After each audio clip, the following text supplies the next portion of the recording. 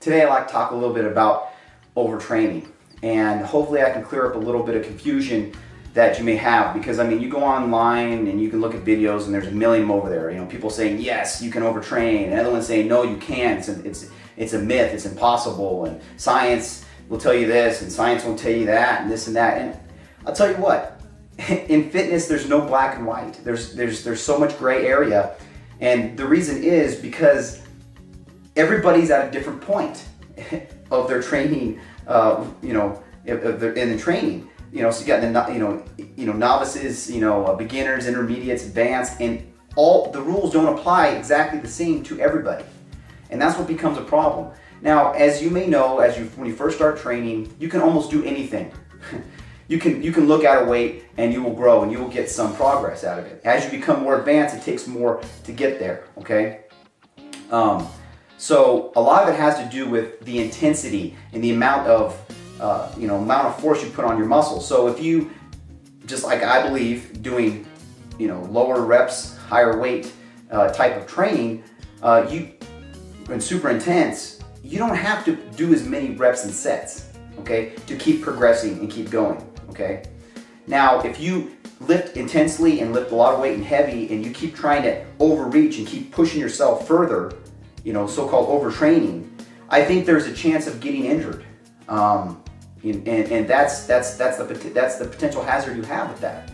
Now, what I see most of people, how they train in the gym, I say 90% of them, I don't see that hard of intensity put into it. Most people train pretty, they don't train that intense, okay? And with that in mind, I don't really believe you can overtrain. Because you're really not breaking down the tissue that way, and it has plenty of time to rebuild. Now, another factor that has to do with overtraining is, drugs. Guys that use drugs, or women that use drugs, the chance of them overtraining is very, very, very, very slim. Okay, that's what helps them so much. They can keep training and training and training and training and training, and their body's going to be able to recover. But I think a lot of it has to do with, again, what level you're at. So, for instance, an advanced athlete who trains heavy and low repetitions, after a certain amount of time, you can only add so much weight. You can only add so much weight and intensity, and then it gets to a point, you're going to get to a sticking point.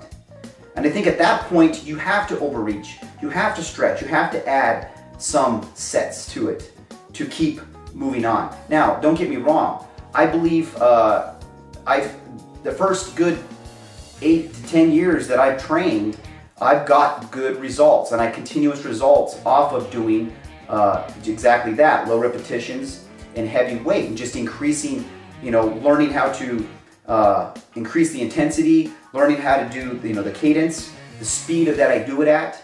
I do it slower and more controlled, and I've been able to keep increasing that without having increased sets.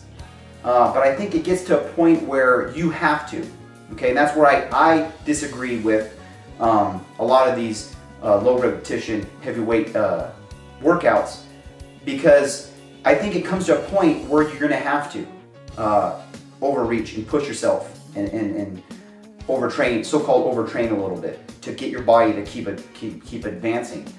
So, in short, yes, if you train very, very light weights, so-called high repetition, and not that intense, I don't really feel you can overtrain. I don't really think that. I don't see any science to really back it, and I don't think that can happen.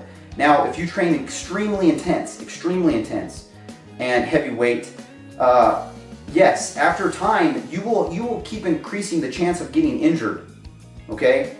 And so-called overtraining over a period of time. So, I'll stay between 5 and say 7 sets for a body part. I say most people shouldn't go past that if they're training intensely.